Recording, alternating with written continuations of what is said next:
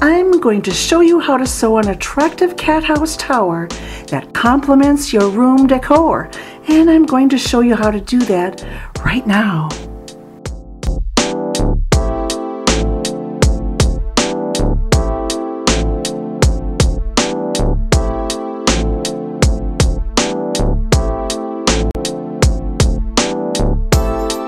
Here's my living room love seat, and off to the side I've made room for this inexpensive plastic shelving that's going to become a sweet little cat tower for my two darling girl cats. And I'm going to do that by making a special fabric slipcover that's pretty and functional, with lots of openings to explore and complete with luxurious pillows. I'm going to use this sumptuous paisley fabric that was originally curtains. Have been unused for a long time now, so I'm going to give them a second life starting right now.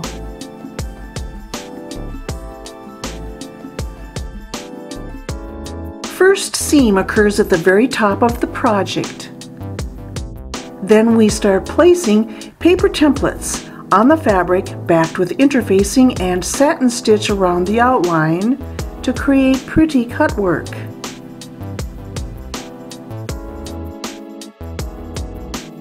Here's how that looks. Now we bravely cut out the center.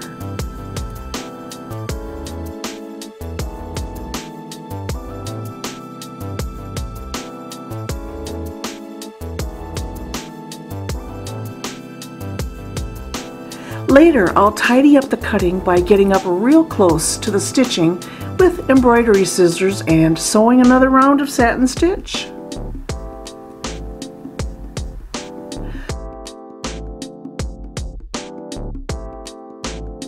Moving on up to the circle entry, we repeat all the previous steps.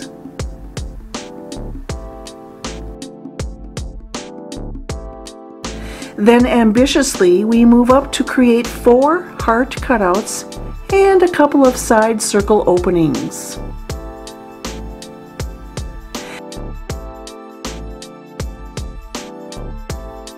At last, we can sew the side seams, finish some work up top, and sew the hem closed. Final reveal, folks. What do you think? I love it. And it's turned out exactly as I hoped, attractive and functional.